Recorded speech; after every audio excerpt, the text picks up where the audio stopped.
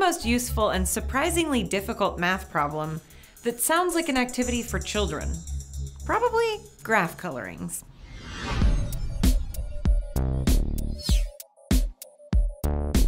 Let's say you have a graph, which is just a bunch of vertices connected by edges. A coloring of the graph is a way to color all of the vertices so that no two vertices which are connected by an edge are the same color, like this. A K coloring, where K is some number, is a coloring of the graph that only uses K different colors.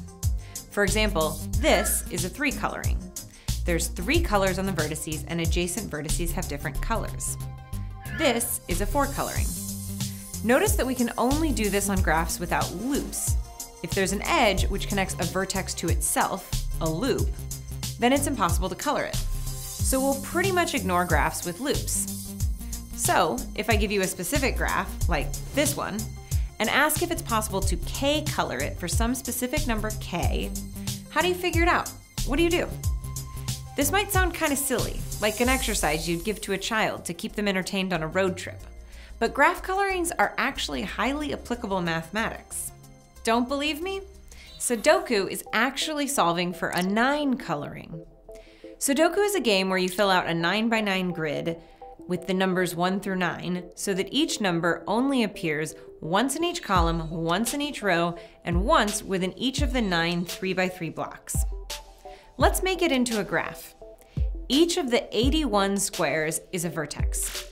Connect every vertex that's in the same row by an edge, and connect every vertex that's in the same column.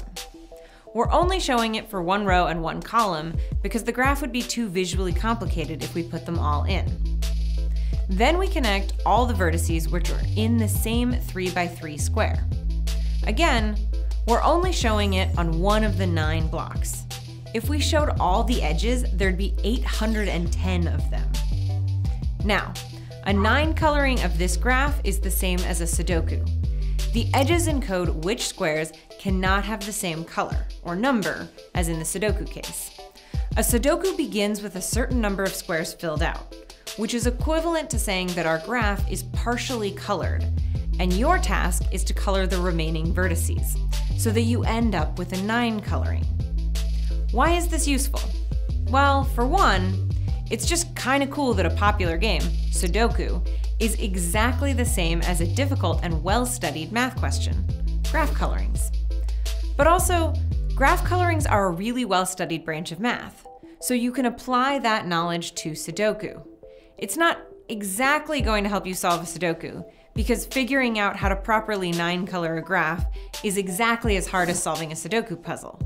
But it can provide you with new tools and perspectives. In the description, we've linked to a paper with more information. Probably the most famous example of a coloring is the Four Color Theorem. It says that you can color any map using 4 colors so that no 2 countries, or states or regions, which share a border are the same color. If they only touch at a corner, like New Mexico and Utah, then they can be the same color. The regions in our map need to be contiguous, so states like Michigan or Hawaii, which are broken into pieces, don't work. Some maps require 4 colors to be properly colored, like this one. It can't be colored using 3. But all maps can be colored using 4 colors. 4 is the minimum number of required colors. Let's ask the analogous question for any graph. Given a graph, what's the smallest K such that you can K color the graph? In other words, what's the smallest number of colors you need to color each vertex so that no 2 vertices which are connected by an edge are the same color? The number that is the answer to this question is called the chromatic number of the graph. For example, the chromatic number of this graph is 2. In general, any cycle of even length can be colored by 2 colors, but a cycle of odd length, like this, requires 3 colors. It simply can't be colored with only 2 colors, so it has chromatic number 3. This graph has chromatic number 6. There are 6 vertices, and every vertex is connected to every other one, so they all need to be different colors. In general, it's hard to find the chromatic number of a graph. If you want to write an algorithm so that you could hand it any graph and it would hand you back the chromatic number, that algorithm would probably take a long time. But finding the chromatic number of a graph can be applied to lots of common scheduling problems, like arranging committee meetings where several people are on multiple committees. We're going to use it to solve the Wolverine problem. At one time, Wolverine was on 4 different superhero teams, and he needed to balance his time. A super team can't efficiently save the world if they're constantly waiting around for their teammates to show. But using graph colorings, we can figure out a way that Wolverine and the other superheroes can best serve on multiple teams. Here's the setup. 7 Omega-level supervillains are attacking the planet on the same day. Dr. Doom, the Dread Dormammu, Kang, Ultron, Magneto, Apocalypse, and Thanos. We have 7 teams of superheroes: the Fantastic Four, the Defenders, the Avengers Unity Squad, the New Avengers, the X-Men, X-Force, and Guardians of the Galaxy. Here's their rosters. These teams need to stop these supervillains today in order to save the world. The problem we have is that these teams are only effective when their entire roster is available, but many of their members are serving double, or in Wolverine's case, quadruple duty. So, we need to figure out the most efficient way to schedule when these teams can attack. How do we minimize their wait time so all the supervillains can be stopped as quickly as possible? Create a graph where each node represents one team. If there's a superhero which is on 2 teams, create an edge connecting those teams.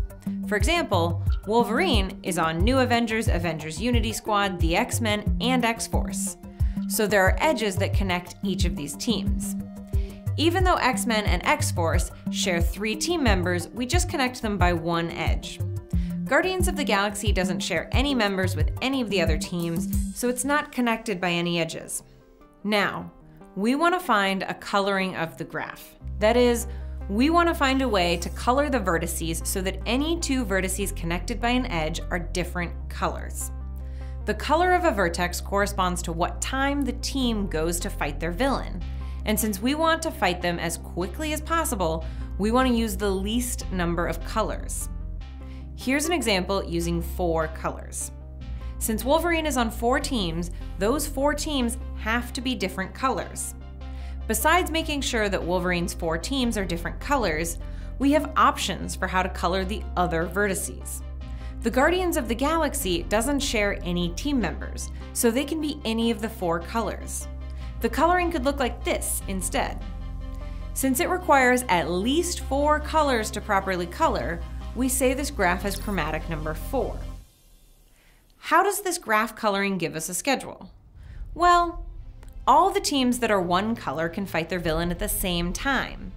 So here's the schedule.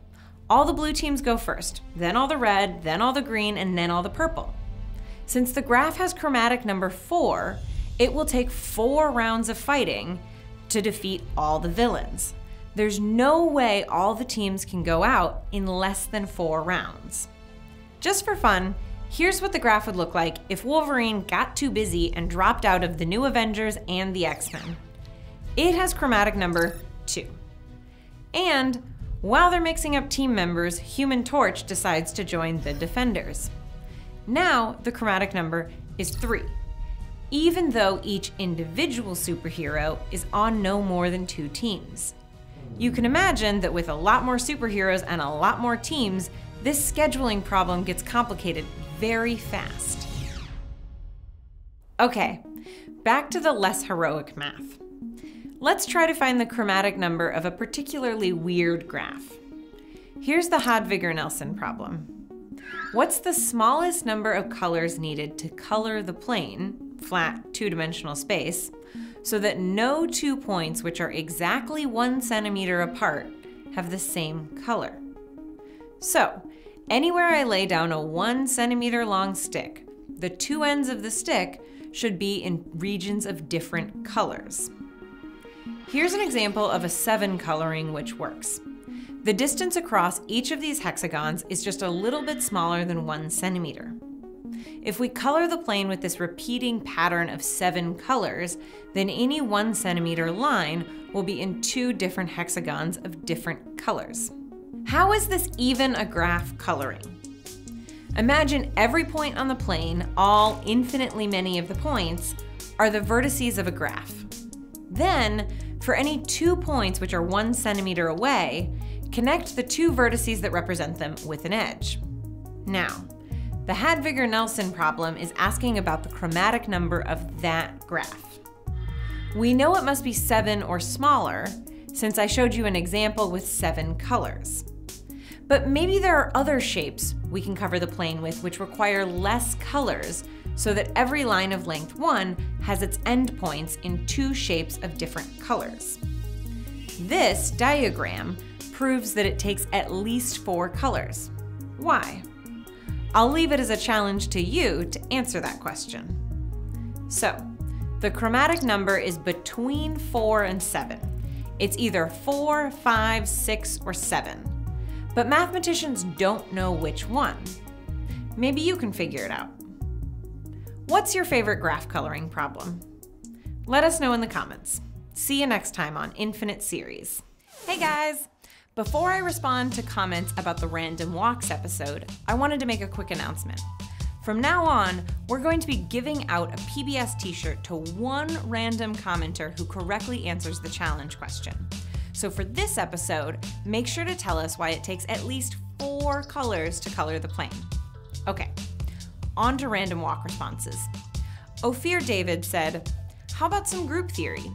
Random walks coming from groups can model many phenomena. For example, questions like, how many shuffles do you need before a deck of cards is randomized?" He's referencing a famous result by Percy Diaconis, which says that you need to shuffle a deck of 52 cards 7 times in order to make sure it's all mixed up. This is an example of a bigger phenomenon called cutoff, which would make a really cool future episode. Bertie Blue gave us 2 great examples of applications of random walks. The first is evolution, where genetic drift is represented by a random walk. And the second is climate change, where photons are performing a random walk bouncing off CO2 molecules. Finally, the Avenger and others mentioned that they'd like to know how these probabilities change as the dimensions go up. In particular, why does it suddenly change from recurrent to transient between dimensions 2 and 3? There are computations which show this, using the variables Fi and Sn that we defined. But, as far as I'm aware, there's not one great intuitive answer. I've attached a few links with more information. See you guys next week.